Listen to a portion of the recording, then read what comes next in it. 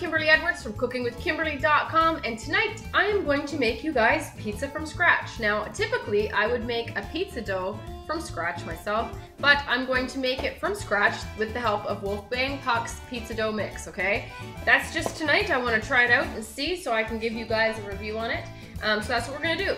First things first, inside this box we got one package of the mix for the dough and one tiny package of the yeast. Now this comes in a little envelope like this, okay? Grab yourself 1/4 cup of warm water, not hot, not lukewarm, warm. Got me? This yeast needs a loving hug from some water that's warm to go ahead and bloom. Now, this is a good way to make sure that your yeast is actually working and it's still active and alive, because yeast is a live organism, okay? So, if it doesn't start blooming in this little bowl, it's very important to proof it, this is what they call it, then if you don't do this, you won't know, right, if it's alive. So, this is what you do. I'm going to set this aside. I'm going to let this go, I don't know, till I'm ready with the pizza dough, okay? So that's just going to set aside with that nice warm water. If you're feeling yourself that day, go ahead and sprinkle a little bit of sugar in there, because that's going to help accelerate your yeast and give you a really nice fluffy pie pizza crust, right? Is that right, Mommy? Mm-hmm. Absolutely. So here I am taking my own advice, and I'm going to put maybe about, I don't know, a half a teaspoon of sugar in there. Sprinkled on top, and I'm just going to make sure that these little yeast pellets are all wet. Okay? Beautiful. Now, let's set this aside. Next things next. I need the scissors again. I'm going to put this pizza dough, according to Wolfgang Puck, we're putting the pizza dough mix into a bowl with 1 tablespoon of extra virgin olive oil and 3/4 cup of warm water. Now, I'm just going to get this ready because I'm going to have to add the yeast to this as well. So, I need to wait until this yeast has bloomed before I put it in. So out comes the pizza mix. This is enough to make one 12-inch pizza. I have a pizza pan ready for this purpose. This is what it looks like. It has breathable air holes through the bottom so that you can actually rise and get crunchy instead of just staying soggy on the bottom. I love that. I love that it's crunchy on the bottom when you use that pan. Okay, so there's my bag. I don't need it anymore. Into this is going to go 1 tablespoon of extra virgin olive oil. Eyeballing it. And I'm just going to sit tight. I'm not going to add the other water yet, and I'm not going to add that yeast yet, because I'm going to do it all at one time. So we're going to sit tight. Okay, so we're back. I have my yeast mixture, and it has bloomed. It is all fluffed up and frothy. Can you see it? Probably not. Here, let's see if you can see it. Ooh, oh, there it is. Let's fix the camera again. Alright, so that's what it looks like. It's all frothy, fluffy. It's about raised off there, I don't know, ½ an inch from the surface with bubbles. And that's how you know that this is still alive, it's still viable, it's going to make your pizza dough fluff up and be beautiful, okay? So, my next thing is, what I've been doing in the meantime is I just got some of my toppings ready for my pizza. This is going to be a little while because it's got to rise and stuff, but I still like to be prepared.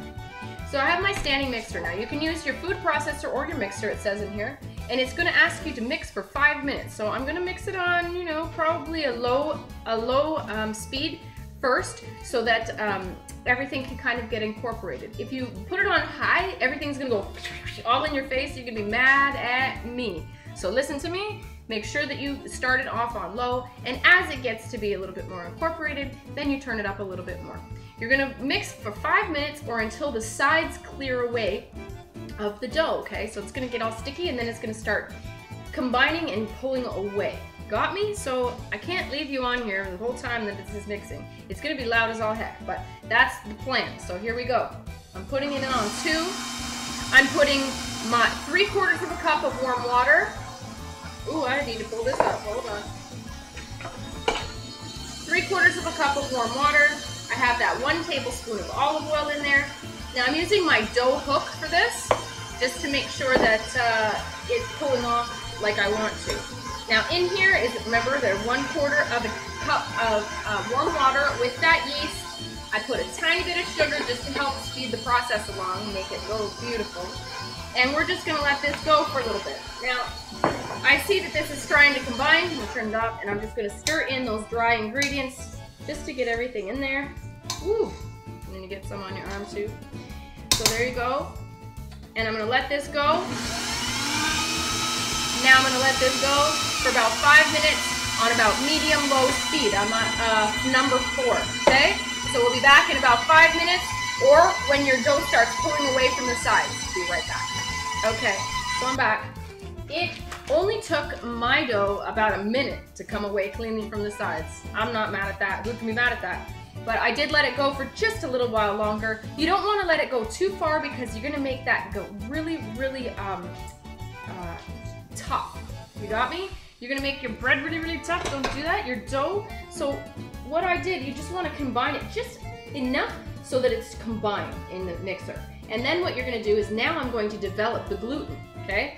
And what that is, what I'm going to have to do is I'm going to have to knead it, okay? So I'm going to turn it out onto a work surface here. Let me remove this right quick. There we go. Off of here. Now the dough is still quite sticky, even though it is pulling off the sides nicely, okay? So now what? Sorry, box. Here we go. Move my drink over. I am going to sprinkle just a little bit of bench flour down. So, sprinkle a bench flour onto your clean surface. This is my countertop, and I like to knead on my countertop. All right, so I'm just going to spread that out. That's quite a bit of flour. Move the rest to the side. You might need it. Gosh, I have the hiccups. I apologize. My goodness. At least you know why I'm hiccuping. Okay, here we go. Let's get this dough out. Now, it's pulled all off, but it's still very sticky, like I said. Okay, so, excuse me. So we're going to knead for 2 minutes approximately, okay? So go ahead, if you got a commercial on, go ahead and watch all the commercials, and that's about 2 minutes. This dough feels really soft and silky. It's very nice, and that has a lot to do with that nice olive oil I put in there. So here we go, we're 2 minutes. You don't have to watch me this whole time do this. But in order to knead, what you need is just a little bit of flour on your surface. You don't want too much because you don't want to incorporate way more flour than you actually require in here, or it's going to be all dry and hard and like a hockey puck, your pizza dough, and that's not what we want. We want a nice, beautiful, crispy crust, right? So you put that little bit of bench flour down, and you put your little ball of dough down, okay? So you're going to push away from you. Then you're going to pull back, okay? You're going to do a quarter turn, you're gonna pull it towards you, push forward, turn it, pull back, push forward, turn it, pull back, push forward, turn it. That's kneading, guys. There's nothing else to it. I know everyone looks like they're doing something really fancy schmancy, but that's it, over and over and over. More bench flour as it disappears, just a tiny, tiny bit. Make sure you're using it sparingly, and keep working that dough. Develop the gluten. The gluten is what makes everything hold together, makes those beautiful bubbles in there. It makes things nice and crispy. Gorgeous. I'm back. I'm finishing the last little bit of my kneading. My mom is laughing at me because I have the hiccups. I'm sorry, everybody. I've had them for like 2 days, and it's just the way it is. You gotta work through it, right? There you go. Anyhow, see the things I do for you guys out there, my fans? Ah! Honestly, this has never happened to me before. Just put it to music. This has never happened to me before on a show. Oh.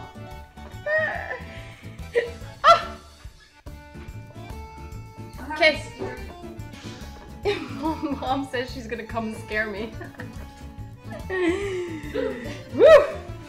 Mom moves really quick. Be careful. Okay, I'm about done with this dough. Come see this dough, Mommy. Can you? Yeah. Come check it out. I don't look beautiful, so I'm not going to be on camera. You look beautiful every day. Oh, yes. Here's my dough. It's very nice and soft. Feels great. Yeah, it's nice, right? Perfect. I think we're about done. I did about 2 minutes of kneading. I don't think it requires much more. Nope. This has been going really fast, and I'm not upset with it. It's silky. Thank you, Wolfgang Puck. It's going according to plan thus far. We like things going to plan. That's what's up. Okay, so now. And it's so silky. It is very silky, is it not? Okay, so what I'm going to do is I'm going to put this into a bowl. So I'm going to go grab myself a bowl. I am going to grease up my bowl slightly just to make sure that my dough doesn't stick all in there.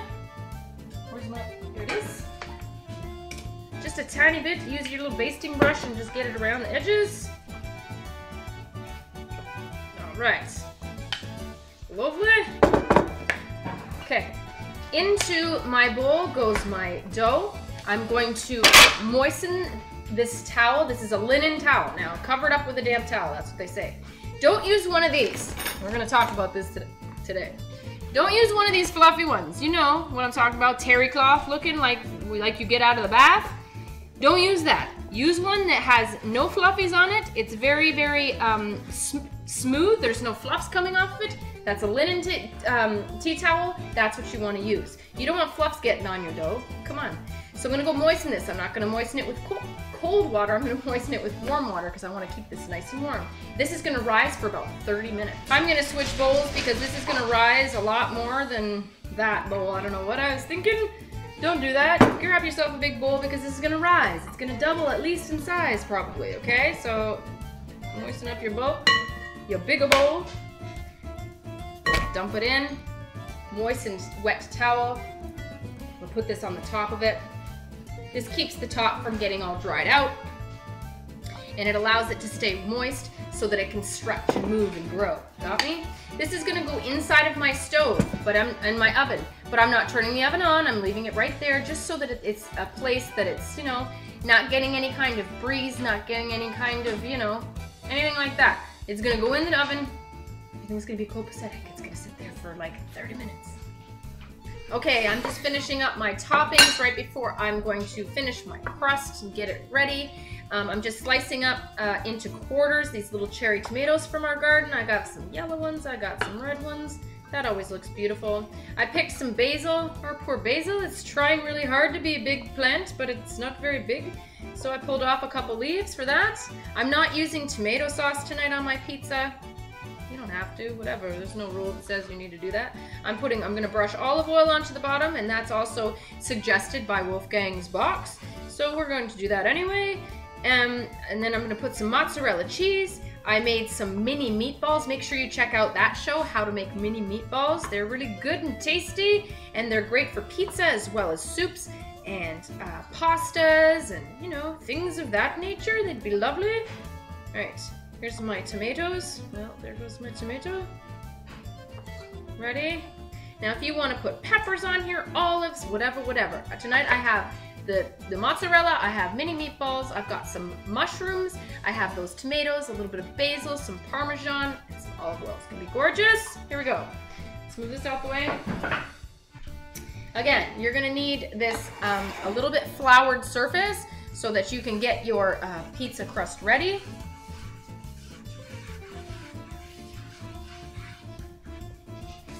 Perfect. Now, if you have a pizza stone, that's even better. If you've got whatever, you can do whatever, right? But if you want to, you can put some cornmeal on the bottom of this, and that makes everything happy, right?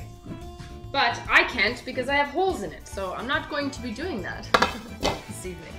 Okay, so my dough is here, and my oven is preheating to 450 degrees. This is going to bake it for 10 to 12 minutes once I have it all prepared and ready. My dough has about doubled in size. It looks like that. Out it comes onto my floured surface. And I'm just going to work it out into the size of my sheet, my pen.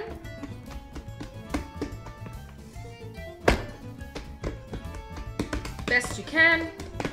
If you want to throw it up in the air, go ahead. Whatever. You can use a rolling pin if you really want to. I don't think it's necessary. This is better, you said, Mom? Mom says this is better. Do what Mom says. Moms always know. Right, this is true. You don't want all that air out. You just want to press it down just to get it the shape. You don't want to push it. All right, onto my pan. I'm going to rearrange it into a much better size and shape. It's not so round, it's kind of square. It's okay, work it around. Make that nice outer crust if you want to, like a handle. Everyone likes a little bit of crust on their pizza dough, especially when you make it at home. It's different, isn't it? Yes. When you make it at home and when you get it from the store, I mean, it can be pretty shady from the pizza place sometimes, unless you got a really nice pizza place.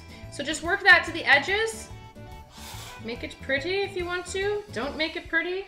It's all gonna taste the same. It's all good. Rustic. I like it rustic, actually. That makes me really know it's homemade. It's the point. I don't want it to look perfect. I want it to look beautiful, nonetheless. Is that rise now? Is it rise now? No. No, ma'am. We're ready to go. So, I'm going to brush all of this with some olive oil. As soon as I find my brush. All right. Olive oil fixes everything, doesn't it, Mom?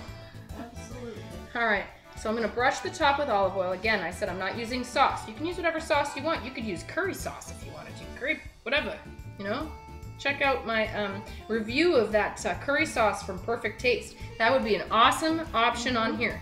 And you could put some fabulous pieces of white meat chicken on there. Right. Stupid, right?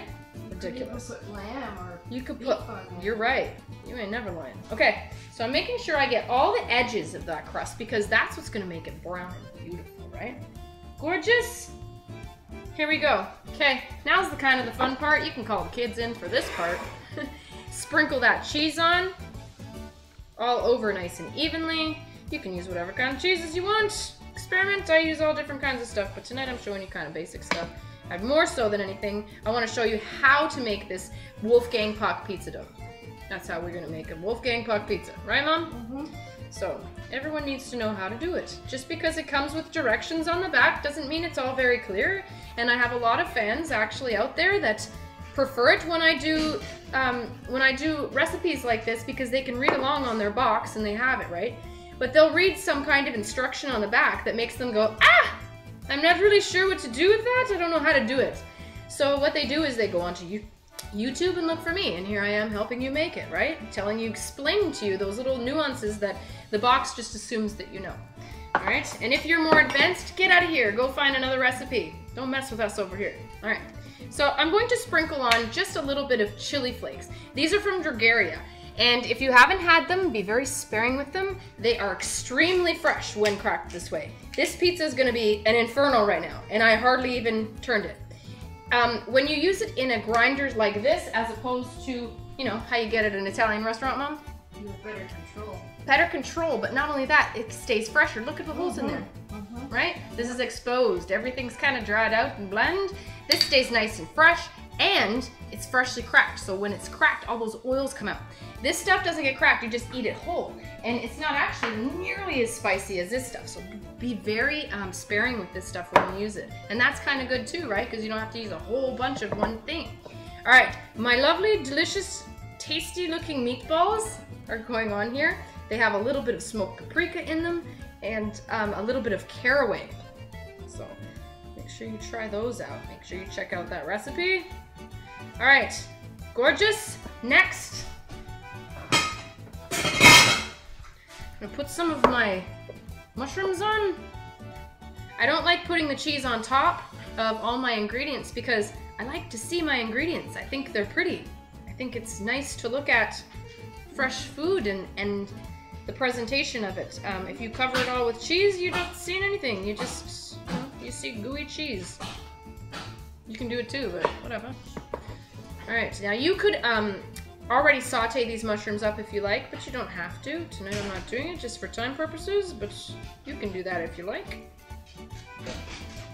What I will do though is I will just graze over each one of these mushrooms with a little bit of olive oil just to help them get cooked up faster and easier and more in a more tasty way. I don't want them drying out. You know how sometimes you get mushrooms on your pizza and they didn't cook them beforehand, they were raw, or they didn't come in a can, you know how they use the canned ones. They'll use the fresh ones and it'll just be all dried out mushrooms on top, and that's not what you want as dried out mushrooms. You want cooked mushrooms but not dry. I think this olive oil is going to help that situation greatly. Next, I'm just going to sprinkle on these little tomatoes that I got from my garden. Well, Mom got from our garden today. Yellow ones, red ones, they're cool. That's gonna be my quote-unquote sauce flavor. That's what you get. Beautiful. And I'm just gonna break up. I know, like I said, my basil plant is struggling, but it's trying. They're just peeking through. They're just peeking through. They're like this big, but we do have a couple leaves, and I'm just going to tear them and rip them and put them on the top. This gorgeous pizza. This smells so good. There is nothing like fresh stuff from your own garden. Even if you buy fresh basil from the grocer, it does not smell like this. It's like you can't duplicate it. You can't duplicate the hard work and the effort. They put something on it to make it last longer. Yeah, like a preservative, or they gas them, you know, and the gas keeps them longer so they can transport them. But then everything kind of tastes bland and or funny or like an aftertaste, right? You don't like that? Anyhow, this looks gorgeous and beautiful. This is a Friday night pizza. Instead of spending 20-something odd dollars on a pizza for your family, yeah, you can come home and do this. You have full control of everything that goes on there. It's a gorgeous thing. And the kids will have fun helping you too. Alright, so my oven is preheated to 450 degrees. This is going in for 10 to 12 minutes. I'm actually going to set the timer at 8 just to make sure all is well and copacetic and we're not having a great big issue for some weird reason. And this is going in. Don't forget I have those little holes on the bottom of this so that it can breathe and it can help me get my crust nice and crusty, crunchy on the bottom. But wait, I forgot my pepper. We just cut a pepper out of our garden today. I'm really excited about it.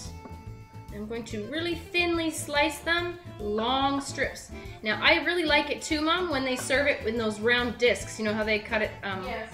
I like that a lot, but it's much harder to do. It's so pretty. It is pretty because the round of the pepper is so gorgeous, right? But these are nice too, nice strips. I'm cutting them nice and thin just because I want it to be a little more dramatic on here and pretty. There's a gorgeous red pepper from my garden. Make sure you check out the Cooking with Kimberly store. There's all kinds of seeds and things that you can get from me. Check it out at shop.cookingwithkimberly.com. And don't forget to use the discount code Kimberly for 15% off your order. And that's it, that's all. Cool? All right, so onto my pizza is gonna go with some nice strips of red pepper. That's just kicked it up, Mom, visually speaking, I must say. And they're nice and sweet. I can smell them. Oh, Mom, would you like one of these raw, a slice? Let's see what our pepper plant's like. Mmm. Looks beautiful. Oven is telling me it's ready. It smells awesome. I peeked in there and it looks golden brown and delicious. Let's bring it out.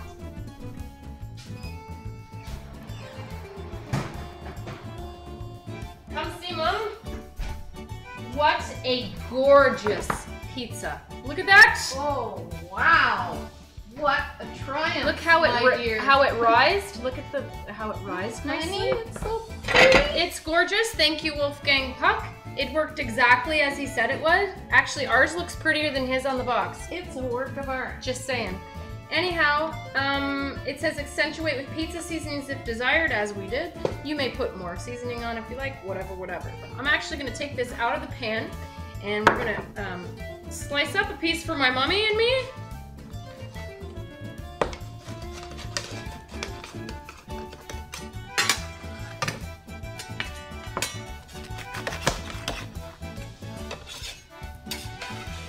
I'm peeking underneath you. It's even golden underneath. Let's see what we got going on underneath. Let's show our viewers. Looks good. Nice. It's nice and crunchy. It's really risen. It rose beautifully, and it rose even more in the oven.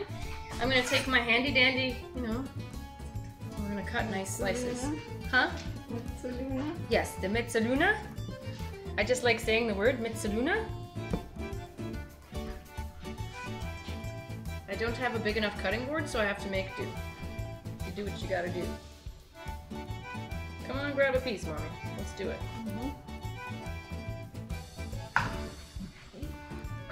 I don't have a pizza slicer, so someone send me one. No, it's broken. Oh, is it? Yes, ma'am, it's broken. We broke it. dear. Here we go. And now I have a nice 8-slice pizza. This is touted to be a 12-inch pizza on the box. And we're ready. Come on and eat, Mommy. I already have plates. Yes, ma'am. Let's do this. Wowzers. I use pizza mozzarella as well. Oh, you don't want to come on camera. That's right. Mom's allowed to do whatever she wants. She's Mom. Oh. It's going to be too hot to even bite into, isn't it? Heavenly. It smells so good. Mmm. It's so pretty. Tell me, Mommy. Este bueno? Muy bueno. Muy bueno? I want some chili flakes on mine just because I'm a glutton for punishment. I like spice. Yeah? Tell me about it. I like it just the way it is. You like the crust? Just the way it is. It's delicious. Mmm. Mmm. That's tasty.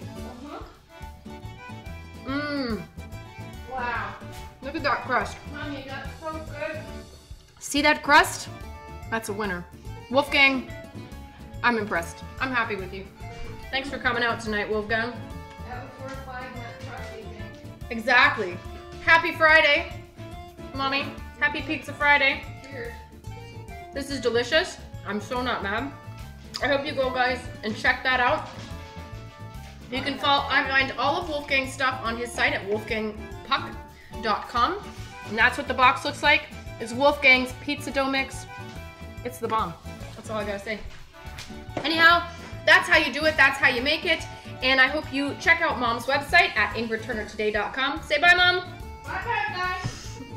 I hope you follow me on Twitter at Cooking with Kim E with a capital E. I hope you like the fan pages, facebook.com/cookingwithkimberly. My shows are on ifood.tv/cookingwithkimberly and youtube.com/cookingwithkimberly. And my site is cookingwithkimberly.com. Come interact with me. Let me know what's going down. Let me know what kind of pizza you like on Fridays. All right, everybody, be a champion in your kitchen and eat deliciously. Bye.